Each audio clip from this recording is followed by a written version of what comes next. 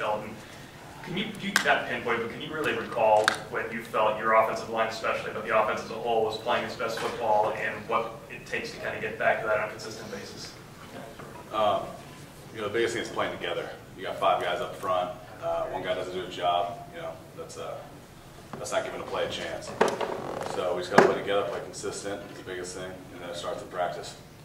How does going against Sheldon every day in practice help you out, help Quentin out, help Steve out, improve as offensive linemen? Helps out a ton. He's the best 3-tech we'll see all year, no doubt about that. That's one thing that's nice. Sometimes Quentin gets frustrated, especially a young guy going against him, and guys stop, say, hey, you can block him, you're not going to go get someone better. You kind of see it on his face. He realizes, that's the reality of it, and it helps tremendously. What does he do that makes him so effective as a 3 technique?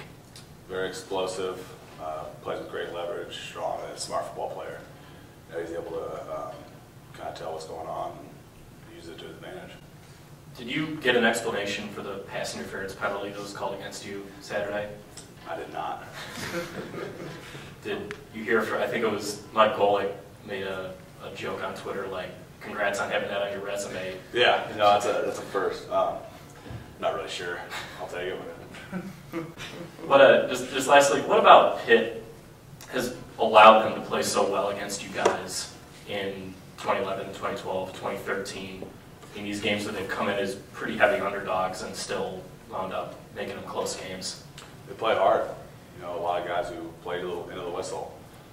Sometimes you can break, and in the past, it's one of the teams that have played 4 quarters.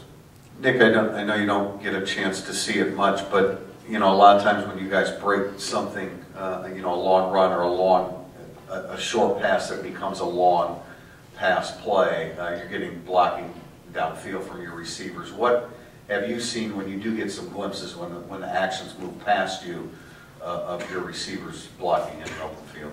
I don't see it live. I've definitely noticed it in film. Very selfless action. A lot of people think that being a receiver is, all fame, catch the ball, touchdowns. It's not. Majority of the time they're blocking, and I think they're bought in. I think they get excited when they make good blocks, and they should. It's a big part of football.